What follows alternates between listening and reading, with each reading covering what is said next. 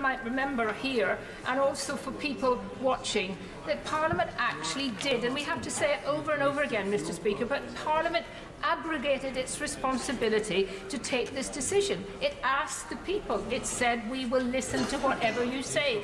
And I don't care what anyone says. The dictionary definition to me of what leave means is very, very simple.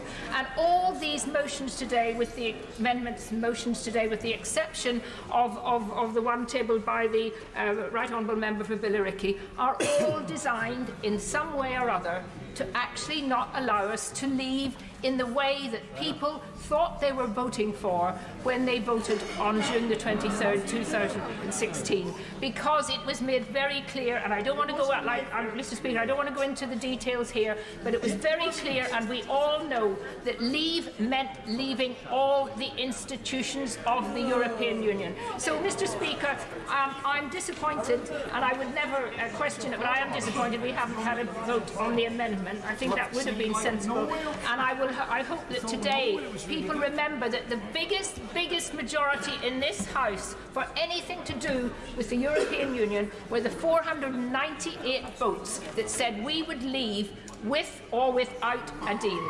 Thank you. Greg Hands. Thank you, Mr. Speaker. I only need 30 seconds to make